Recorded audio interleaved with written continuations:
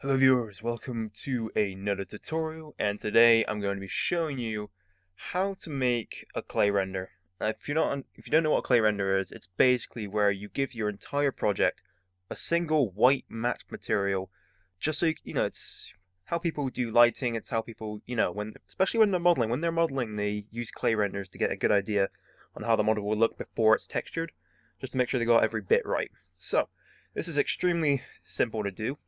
So we have a scene right here, and we're going to add just a random object just so we can give it the material.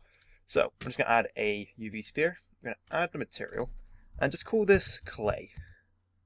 So very simple. I turn the diffuse up, turn the specular down, and we have a basic white matte material.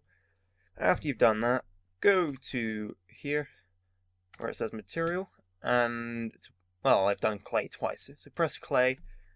And what should happen when you render it, you will get a clay render.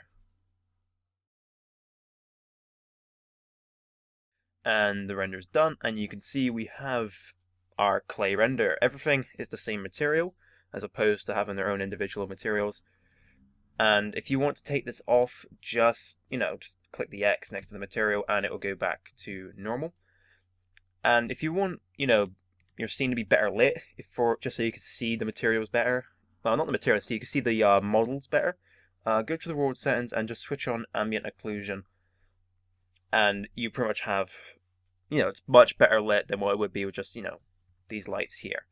So that was a really quick tip for Blender. Hopefully this has helped you out with your modeling or your lighting or whatever you're doing.